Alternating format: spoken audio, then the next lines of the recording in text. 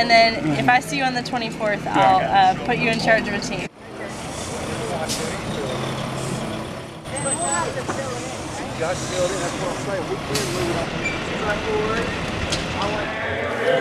It's volunteering just because I was surprised that this school didn't have a playground for the children, and I just want to be a big contribution to the city that I go to school in. The same reason we were just talking about it, how we were surprised that the elementary school doesn't have a playground. I remember growing up and we had a playground and how fun it was, and how with having a playground, that's where you can like get rid of all that energy you have and that pent up energy you have sitting in class and get to know your friends more.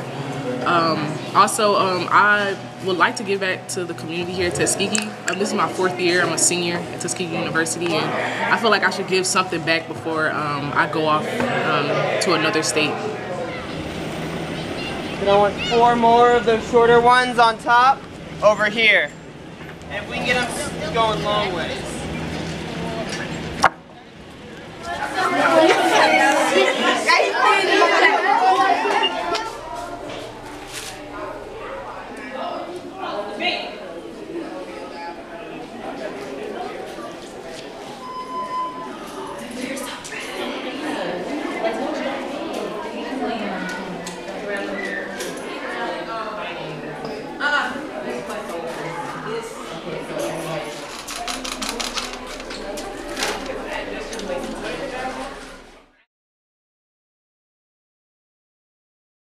Sticker, you'll write A2. It can be big and bold. Alpha 2. Alright, and then we'll help them carry it off. You guys will carry it into the gym, and they know exactly where the A's are going. Alright, y'all, so here. That's what I was saying, pull down to the doors. On these guys.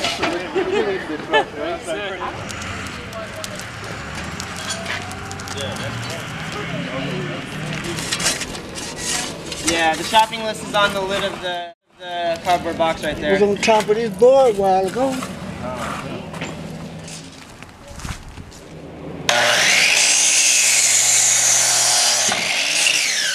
Awesome. Well, today we're at Prep Day 1 for our exciting KaBOOM build at Tuskegee Public School.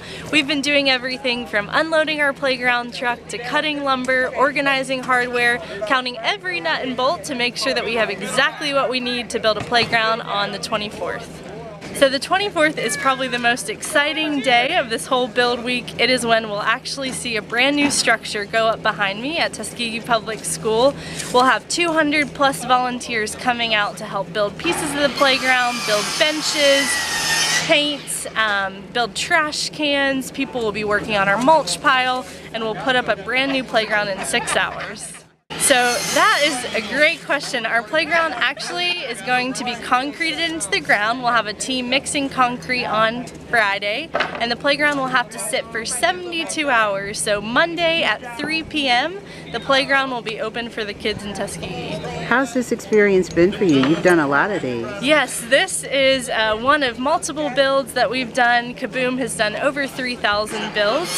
It has been an incredible experience for me to be here in Tuskegee. It's a great community partner. I've really seen lots of hands come together, work really hard to make sure that the kids in Tuskegee have a brand new play space.